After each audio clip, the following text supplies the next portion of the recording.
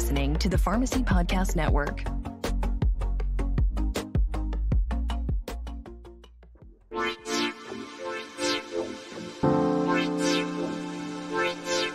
Welcome to the Sports Pharmacy Podcast. My name is Dr. H, and I am your host. I am a wellness pharmacist, pharmacy owner, and certified sports nutritionist.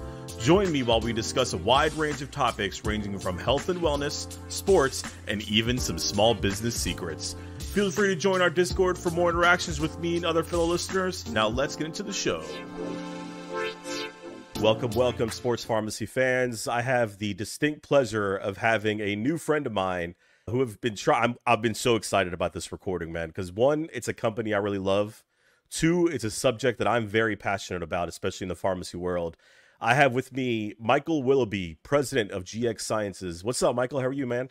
Oh, man, everything's good. Hamush, it's so good to be on here. I've been excited to come on here as well. We're doing a lot of new things here at GX Sciences. I think I told you earlier, we are in the process of migrating to our official name of Genomics.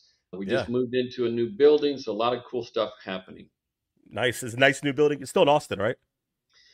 The building is, we've moved into, tripled our space from the last time I talked to you, and we've got it all moved in, new furniture, a lot of new lab equipment that's being poured into the facility. We're doing lots of investments into the genetics field. That's amazing. Yeah, like I mentioned before, I recently had an episode with my friend Busalaki where we were able to talk about how to teach pharmacists to start the program of having some sort of pharmacogenomics to get started with. They have an academy to help teach pharmacists how to get started on their own private business around this. And you and I spoke in the past, and I told you one of my favorite tests that I like to use is the Nutrigen test. And just by promoting this podcast, I've already gotten at least 16 phone calls of people asking about this test. So I'm excited to teach them more about it and learn more about GX Sciences. So let's get into it, man. First off, why don't you tell us a little bit about yourself and how you became into becoming president of GX Sciences? Yeah, thank you. Good question. I've been into routine testing business for my whole life. When I say routine, irregular CBCs, chemistries, things like that, through clinical pathology labs. We sold that company in routine and had to sit on the sidelines a little bit, but I always wanted to migrate into personalized medicine. And so I knew that genetics was going to be my next rodeo, so to speak. I bumped into one of our key opinion leader, Dr. Kendall Stewart, and it just went from there. We formed a partnership. We built GX Sciences in late 2017 and launched our first test March 2018, and it's just been a nice ride ever since, and adding more and more panels throughout the time. But it's just been a passion to migrate away from traditional laboratory medicine into personalized medicine. Yeah, and one of my big passions growing up, even in undergrad, was around genetics, because it caters to both my mathematical side and my science side. That's one thing I appreciate about it. So you mentioned personalized medicine. With GX Sciences specifically, how does the company contribute to advancements in personalized medicine? It's a loaded question right there, but everything we do is centered around personalized medicine. And we feel like, although the company will advance into a precision diagnostic testing company, it all starts with the blueprint of genetics. And for example, we have Nutrigen, like you mentioned, but we have a really popular test right now called Trico test, and it's for hair growth. In it just couples genetics with pharmacogenomics and formulary prescriptions, and it has some great outcomes. So the advancement of personalized medicine and genetics is all about one person, the N of one, personalized medicine. Exactly. How do you see this benefiting patients and healthcare providers? I think it's going to ultimately help these providers get to the root cause of things earlier. There's a big wave of providers migrating into personalized medicine from routine standard healthcare.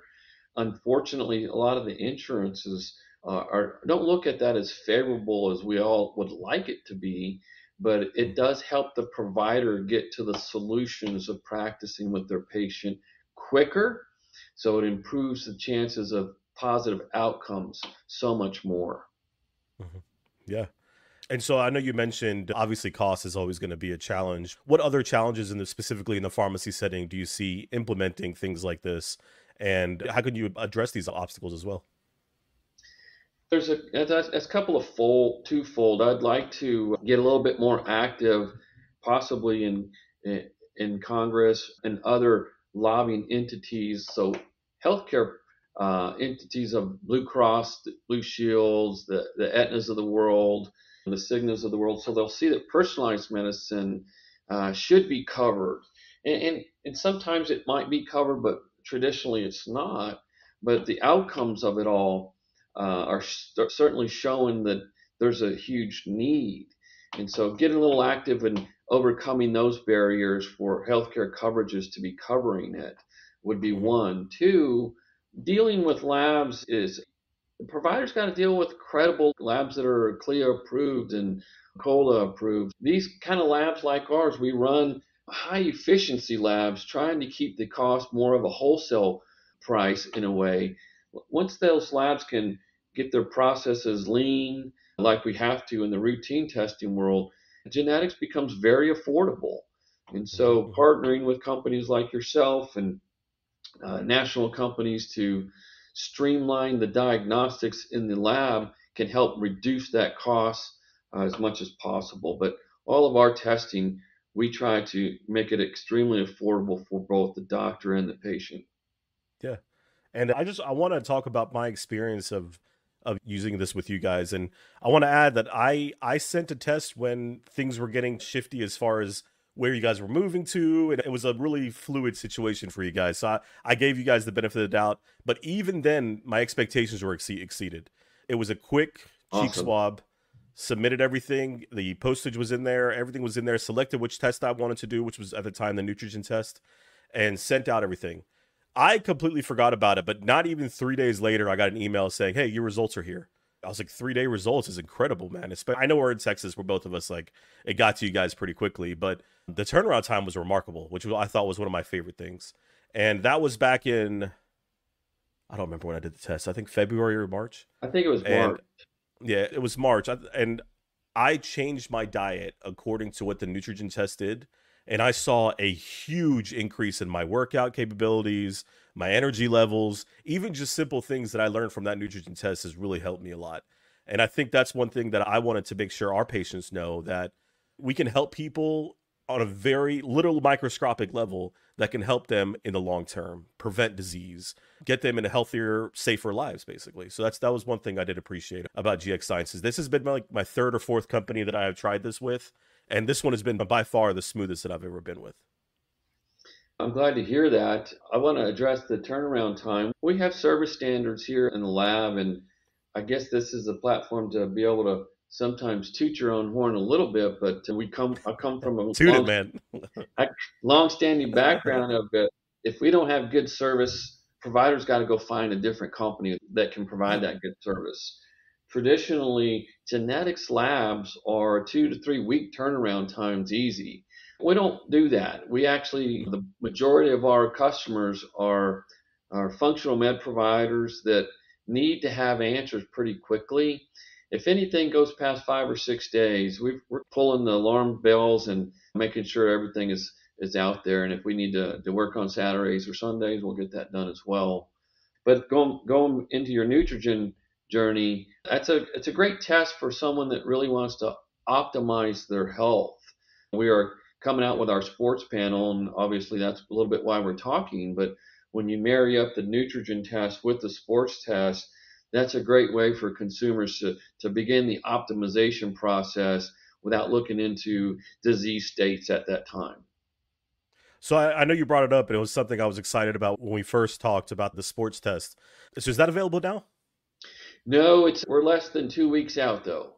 We're less than Okay. 2 weeks out, and the only thing that we've had to graphics on consumer testing, we need to have it more educational but very fluid. So there's not so many questions that need to be asked. They can read Mhm. their report, they can go through it and set themselves up on a exercise regimen based on genetics, health, a diet regimen based on genetics, all that kind of stuff. So we're just fine tuning it right now. Which tests are your favorite, Michael? Excuse me? Which tests are your favorite? That's a really loaded question. As a businessman and scientist, we see the comprehensive Pro 7 impacting patients the most. So Okay. in terms of impact to patients, that's one of my favorites because some of these real experts in genetics, they migrate from a small panel to the Pro 7 that they're looking at the whole body at that time. But Mhm. getting into it from day one, nutrition is very good because everything starts with diet. If you address diet, some of those other things that you're concerned about go by the wayside.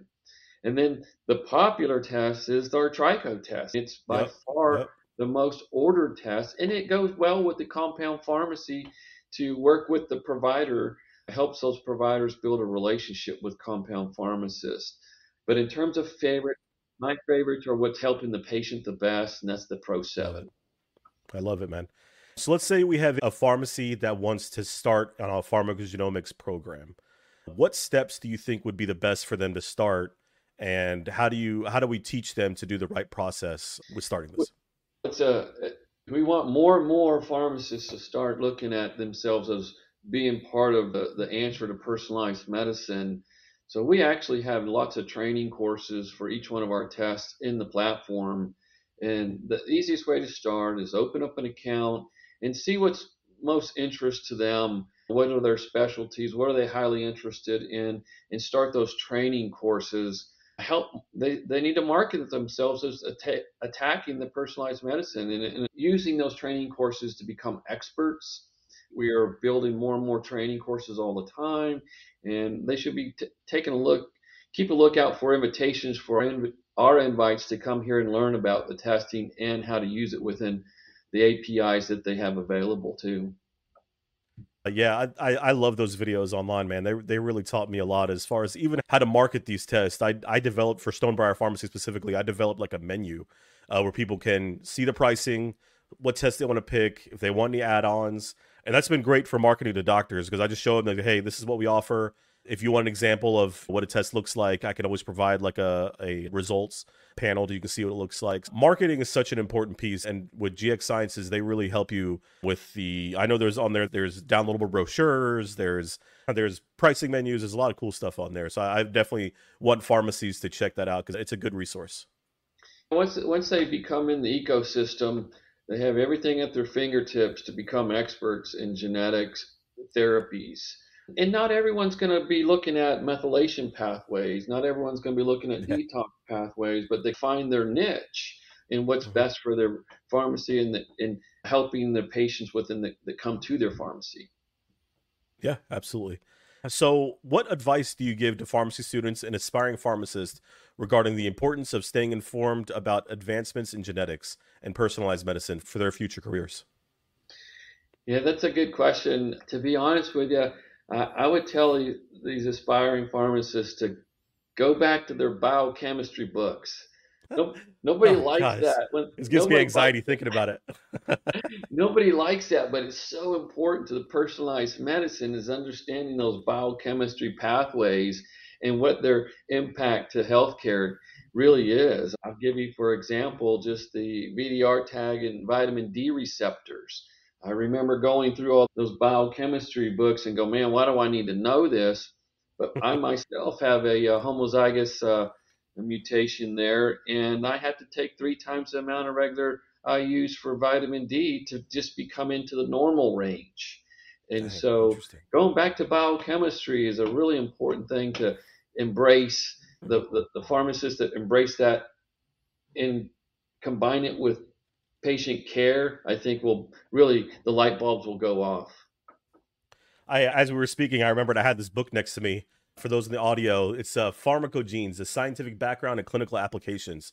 Yep. This has helped me so much. Just learning, like you said, the chemistry that's involved in the back end of it, but also tells you really how to look at things from a more quantitative state as well, not just the results. So that's definitely a book I recommend for anyone that's trying to learn more about pharmacogenetics.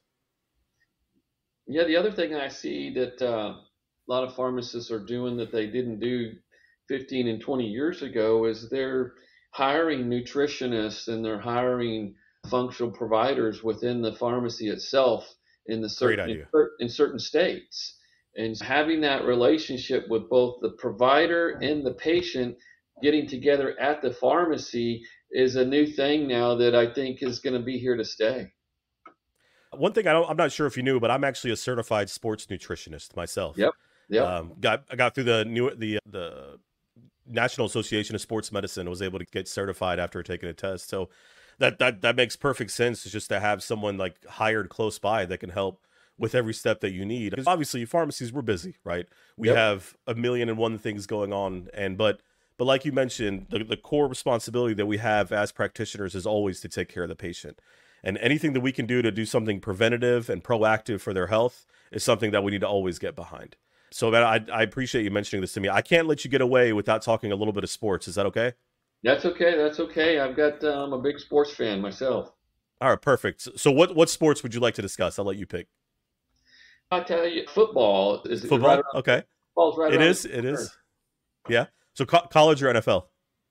My son plays college football, so I'm a big college football fan. Oh, He's a quarterback, and he's in a senior year at a private Catholic school in New Hampshire. I'm really in. Whole family's been growing up through football. that's amazing. Are you going to have some time to be able to go out there and see him? To be honest, my wife and I haven't missed a game since That's high school. awesome. That's amazing. We get on the plane at 30 on Saturday mornings, and sometimes just screech in there to make the game. But I tell you, in relating certain sports to genetics, though, is an important thing to keep in mind. You got your APO genes, and they're looking Hmm. at certain kind of concussions and your inflammatory markers for growth and repair. Even at the sports level, we are actively introducing looking at genetics to optimize their own game. Hmm. It all goes back to the blueprint of genetics for us. So your sports panel that you said is coming out in the next couple weeks, what's going to be included on there? What could someone expect from results in that test?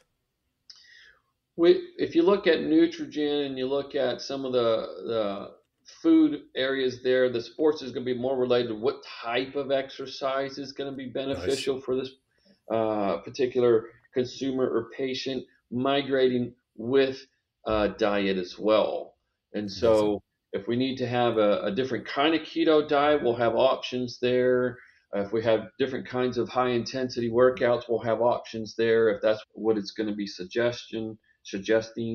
So it is a what I would call get to know yourself type panel. We're not going to be making any medical claims on there that we Of really course. want those patients to go to the providers for medical claims. And we have suggestions. It looks we have suggestions. I thought I lost you for a second. No, you're good. Yeah, Um, you're good. but I think if someone wants to understand a little bit more about themselves, both physically and internally, this is a great panel to start with. And it's Okay. going to be very affordable. It's going to be in the price range. I don't know if we're allowed to talk pricing on this show. Are we No, allowed? go for it, man. It's cool. Yeah. Yeah, do it. I want everyone to have access to it. It's going to be around $129. And Wow. yep, and that's where I was going at earlier is if you have nutritionists and especially with your background at your pharmacy, patients will want to really take that test and then you'll engage with them in their journey. So we really Mhm. want to make sure it's affordable for the consumer. That's amazing. Where do you see the future of GX Sciences going? We are seriously establishing a lot more testing, but mainly from the real time testing side as well. Finger stick testing from dry blood spot to for hormones and vitamin D, vitamin B12, all kinds of different tests. So we can drop ship that to the patient or to the provider just as easy. So Hmm. looking at genetics, you still really have to go with some real time testing as follow up. You can't quite hear it, but there's lots of construction going on in the lab. We've got mass spec technology that's being Oh wow. launched as we speak. And again, the importance is doing it under the CLIA guidance and guidelines to make sure we're giving our providers quality testing. People don't realize it, but whether it's a finger stick or whether it's a chemistry analyzer, all those test results have to correlate. And we do a really good job with our science behind it. Michael, dude, I appreciate this so much, man. I appreciate your time with everything. Any more lasting advice you have for pharmacists or pharmacy owners that want to implement this in their pharmacy? No, I think we covered it all. I do want to. I want to thank for Gron, to be honest with you, for seeing the value of personalized testing. When they've been a raw materials company, they basically said, "Hey, we need to really get into the diagnostic side to look deeper to help those pharmacies see what kind of raw materials they really need to invest in." As a big lab commercial person myself, I really didn't see the pharmacy until Fergron really introduced it to me. And so I think that the world is heading in the right direction with personalized medicine, pharmacy, and diagnostics combined. I have to give a shout out to my friend Michael Robinson for helping us put this together, man, from Gron, amazing account manager. So I have to give him a shout out with all this. Michael, I appreciate your time, man, with this. I would like to post your socials anywhere they can find you on LinkedIn. I'll share that in the description. Awesome. I appreciate your time, man. You have a great day. Take care. Good to see you. Thank you for listening. If you enjoyed the podcast, consider giving us a 5-star review anywhere that you get your episodes. Follow us at Sports Pharmacy Pod, as well as me, your host, at Dr. Mix-a-Lot. Join our Discord server for more interactions with me and fellow listeners. As always, stay well, stay hydrated, and I will catch you next time.